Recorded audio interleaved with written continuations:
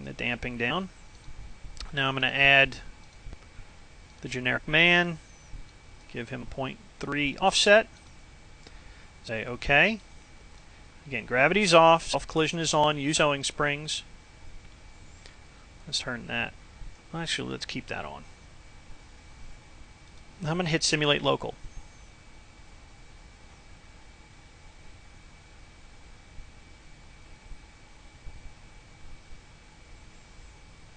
And so actually you're going to see this skirt kind of moving out.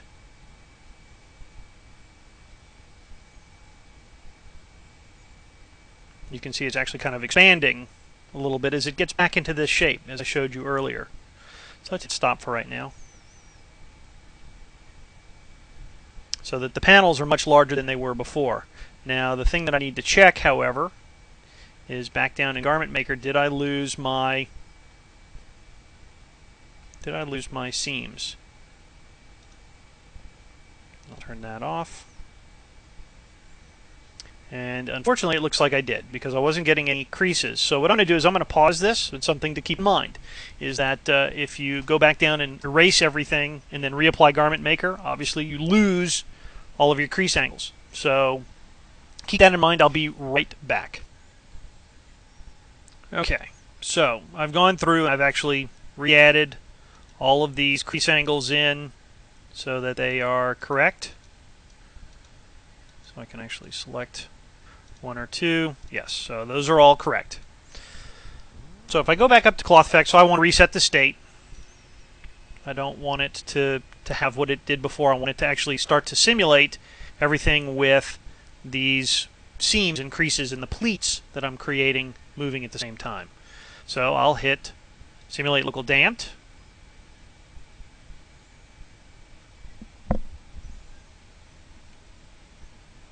And it'll start figuring out how to fold itself.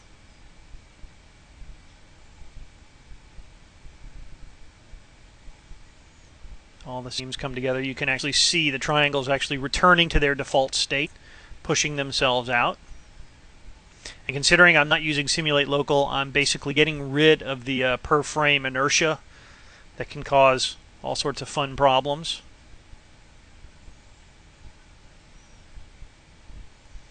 And so now the garment is starting to bend and fold and create pleats. And when I was talking about that kind of reverse U, let's actually pause the simulation and turn off edged faces. You can actually see that it goes in, then out, then across, then back down. So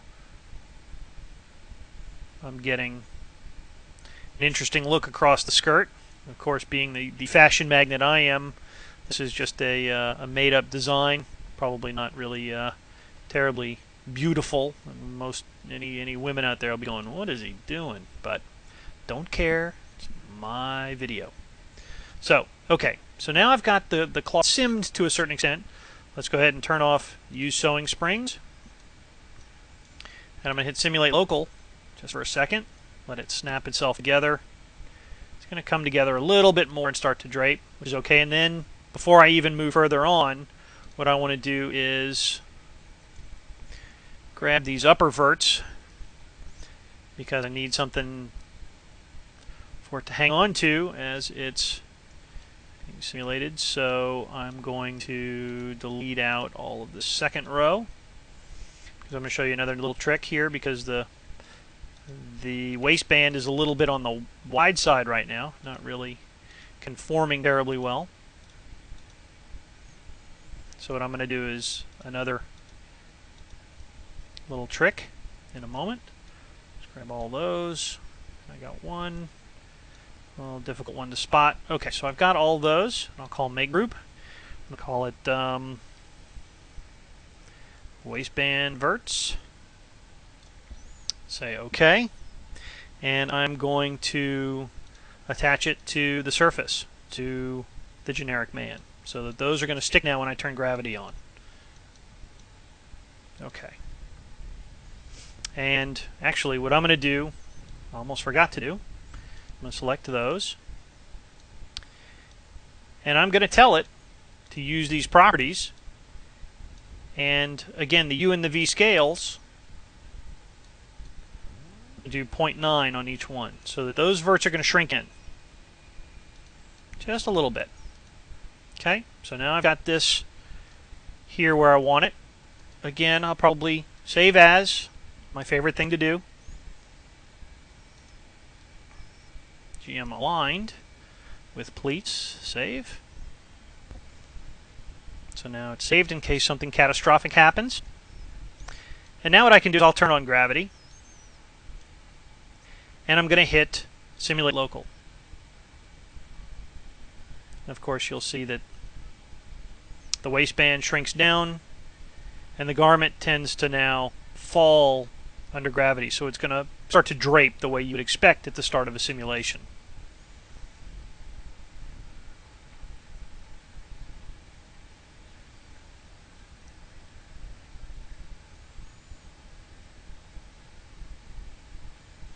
Okay, so now I'm starting to get something of a look that I want. Okay, so now that it's all set, I can go ahead and start the simulation of this character walking. As you'll see here now, something is telling me early on, if I look at this guy, it pretty much looks like I've got interpenetration happening between the arm, the forearm, and the waist. And that's going to cause a problem because more than likely the thumb is going to interconnect with the cloth. The forearm is going to cause some issues as well as far as rubbing and overstretching the vertices. So I probably want to go back through before I set anything up and set up a group so that the verts here and here don't collide. Don't hook the cloth, don't cause it to misbehave during the simulation. So let's actually go in and I'm going to select my... Actually, I'm going to select the skirt first. I'm going to go into group, and I'm going to create a new group. And it's going to be pretty much everything. Well, it's actually going to be to about there, which is really where I need it. And I'll say make group, and this is skirt verts. Just make it simple. And I'll get out of cloth effects. Now I'm going to select my character, and I'm going to go back into group. And this time, using the lasso, I'm going to grab the verts there and the verts there. Let's go into, oops, I don't want to have him non-colliding with the body, so I make sure that those are all done. So now I've got the arms, and I'm going to make a new group called arms. And what I want to do is have it no collide.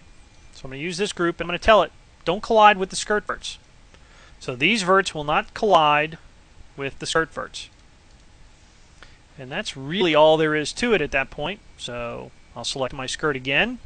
And in fact, I'm going to save it again, just in case something catastrophic happens. I don't expect it, but better safe than sorry. And now what I can do is hit simulate and let it run through the simulation. And as I do this, I'm going to go ahead and stop it and let the thing run through, and then I'll be back in a bit. Alright, so the simulation finished, and if I go back and hit play, you can now see that the creases actually maintain themselves across the board, and I can go in and throw subdivide on it, or an HSDS, or whatever I want to clean it up, smooth it out. I can relax it down a little bit so that it's just a little bit smoother.